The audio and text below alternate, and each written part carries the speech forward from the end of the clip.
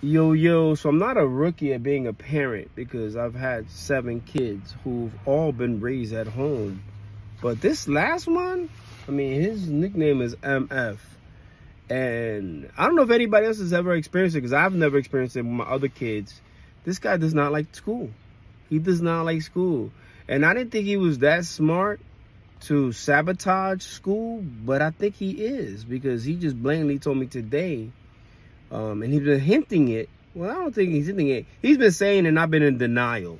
He's been letting me know because he's been peeing on himself in class and pooping himself. And he's like, I told you, don't send me to school.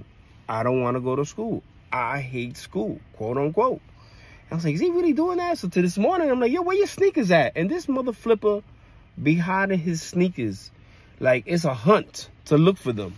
Because he knows he has to wear a uniform. He goes to a uniform school and he has to wear this uniform to go to school, and he hides them. Does anybody else deal with this nonsense?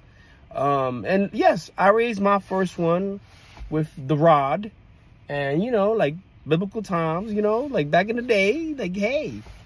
But I've learned through the rest of my kids that there is other ways. But this mother, yeah, he tried to bring the rod back because he's a challenge and a half. And he let me know today, and I dropped him off in school. He's like, well, I'm going to pee on myself because I hate school. And I'm like, you better not pee on yourself or you will be in trouble with me. So does anybody else have this issue? And if so, how would you deal with it?